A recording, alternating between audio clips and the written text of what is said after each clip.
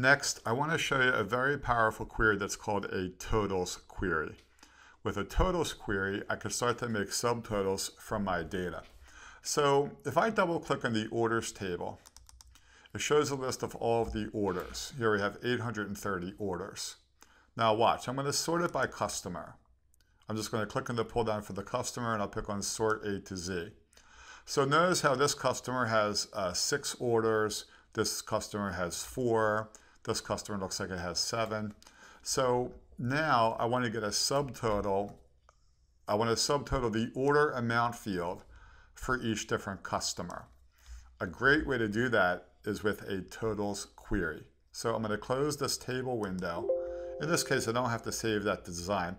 If I picked on yes there, then it would be sorted by the customers field the next time. So I'll say no, and it's fine. So here's how we make a totals query. It's going to start off as a normal query, so I'll pick on create up top, and I'll pick on query design again. Good. So we'll use the orders table. I'll double click on orders. Now pretty soon, in another lesson that's coming up, we'll have queries that'll come from more than one table. I'll pick on close there. So it starts off as a normal query. Now follow my mouse up on the design menu, pick on the word totals right there. And it makes it into a total query. You can see how it has that word total there, which was not there before. So now with a totals query, I'll be able to get subtotals and subcounts and so on. The first field that you want to pick is the field that we want to group it on. So I want to double click on customer ID. Notice on the total row, it says we're going to group by the customer ID. So that means each customer will have exactly one record here. Whereas before, Alfred's that I showed you had 6 records. It's going to summarize those into one record for each customer because of group by. Then we're going to pick another field that maybe you want to sum. So watch, I'm going to scroll down on the fields and double click on order amount. So we have the order amount field down here.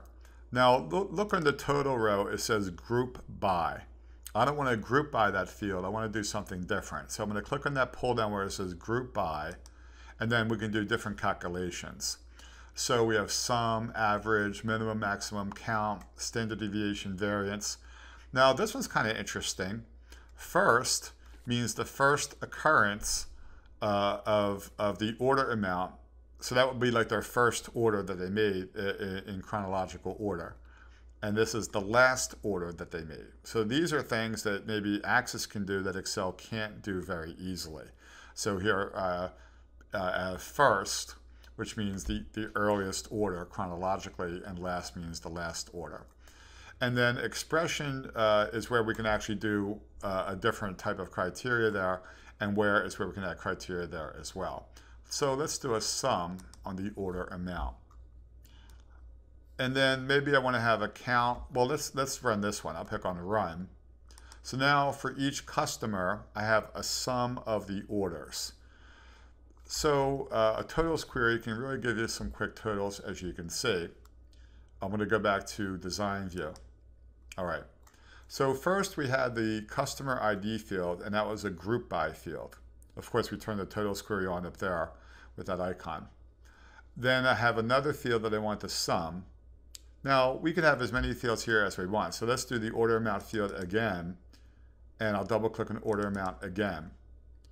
Now, look at this. On the total row, for that order amount, we'll do a sum, and for the next one over, we'll do a count, and I'll pick on count over here. I'll pick on average over here. So what this means is, for each customer, I'll have a sum of all the orders, a count of all the orders, and all of the average of the orders by customer. Let's go ahead and run that. So for each customer, I have a sum of the orders, a count, and the average. So notice how you can get really, really great results when we do a totals query. Now let's see who our top customer is. So if I click on the pull down for the sum, I'll do a sort largest to smallest. Now we can see how Quick Stop has the largest amount of sales. Now who had the highest number of orders? So I'll click on this column, and I'll sort largest to smallest. So Save-A-Lot had more orders, even though QuickStop total was bigger. The Save-A-Lot's count is bigger. Who had the biggest average order? I'm going to click on that pull down for the average, and I'll pick on sort largest to smallest. And now we're back to QuickStop had the largest average order. Okay, so now that I have this information, I could start to get some nice results out of my data. That was called a totals query. So once again, it started off as a normal query, and then we picked in the word totals up there. That added this total row over here. You would pick a field that you want to group it by. So that's why we picked on customer ID, and then it says group by right there. And then you would add some fields that you want to sum or count or average or any of the other combinations. So there is what we call a totals query. I'm going to close that window. Of course, we'll save it. And I'll call that orders totaled by customer. Let's do another totals query. Maybe I want to sum it by employee this time. So we'll make another query. I'll click on create, query design. I'll still use the orders table. Now watch, I'll pick on the totals choice up there. This time we'll group it by employee ID. Employee ID is the group by field.